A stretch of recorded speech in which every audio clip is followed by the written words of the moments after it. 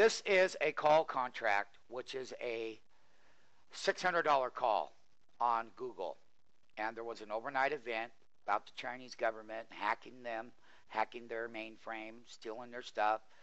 These calls, I want people to know, 1, 2, 3, 4, 5, 6, 7 days ago, just 7 days ago, these calls, the high were $29 right here. And today, at the end of the options expiration, if you look down here at my pointer, they hit a nickel right here. They took these from $29 down to a nickel.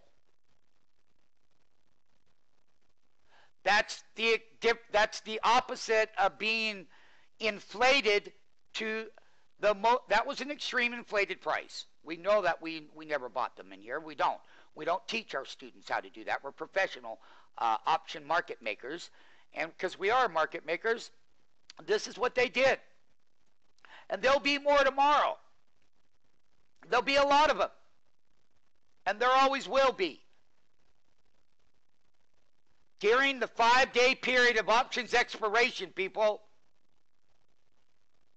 during the earnings season, anything that's up here and they're going to report earnings, we're going to not be in it unless we buy puts. If they're up that high, we will buy puts on the other side. You'll watch me doing a lot of it too.